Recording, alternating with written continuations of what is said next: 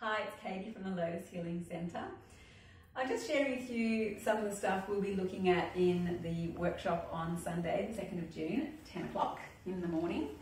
A lot of it's about how the leg connects all the way through the pelvis, right through to our lower back. Often we think the leg ends here, and we also think that this leg is just a hinge that goes up and down. Oh, but it's a whole ball and socket joint. There's beautiful roundnesses there, and as we feel into the roundnesses of the joint, it really helps free some of the muscles there and create more support. So when we do poses in class like, let's say, Hasta Padangusthasana, it can be hard because the leg feels it's out there somewhere. But what we do is we start to learn, okay, so if it's a ball and socket joint, and if the foot holds into the pelvis, maybe it's very light and easy to have a straight leg all the way through to the lower back. So this is the kind of thing we learn and have lots of fun. Thank you.